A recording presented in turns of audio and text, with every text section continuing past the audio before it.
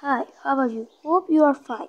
Today our topic is about animals. There are different types of animals in your daily life you have heard about it and also you have seen animals. There are more than 60 lakh animals in the world. As you know that we are different from animals.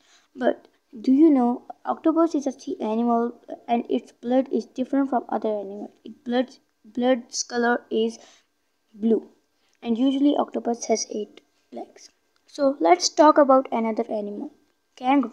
Kangaroo has a pouch in which he or she save her child kids. But when kangaroo feels danger or any tiger and other animals attack him or her, kangaroo open his pouch and get out his her child.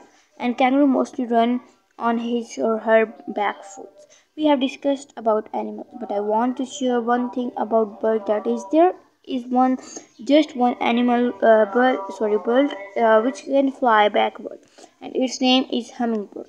I'm from Pakistan, and Markhor is the Pakistan's national animal. It is a sign of bravery. I love my country. Pakistan Zindabad. Thanks for watching.